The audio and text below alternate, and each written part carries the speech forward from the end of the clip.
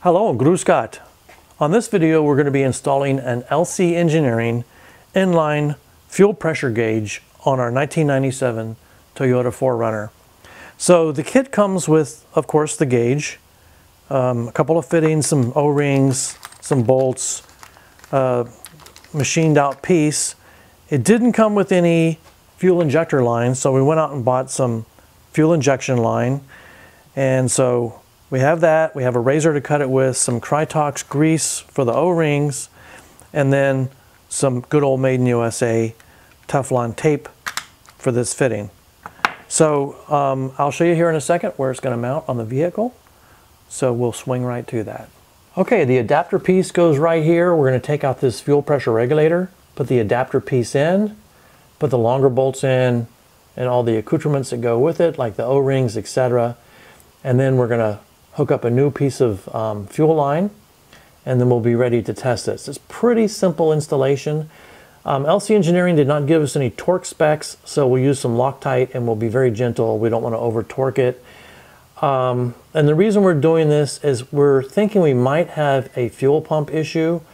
And so in order to do some diagnostics, we actually want to have a fuel pressure gauge, and then we can maybe figure out if it's the fuel pressure regulator or the fuel pump itself, or even possibly an inline fuel filter, but we replaced that only about 10,000 miles ago. So we're really not sure yet where to look. So we're trying to do divide and conquer.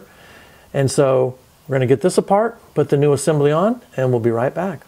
Okay, so at this point we have the pressure regulator loose, and I've actually pulled the O-ring off of this. I just used a wire tie to slip it under the O-ring to pull it loose, because we're going to put a new O-ring on. So the kit comes with two new O-rings, one for this and one for the other piece that goes into the engine block there. And we're going to put some Krytox on those O-rings and assemble them, and then I'm going to come right back. Okay, I've greased the O-rings, and the assembly just goes something like this. And then it's a tight fit. This piece here is going to go into where this originally went, and then we're going to bolt it into place using some thread sealant. So we'll get that done and I'll come right back. So we finished the basic install. Again, these have just been snugged down probably to 5 or 6 inch-pounds. Not much at all torque. We put some Loctite on them.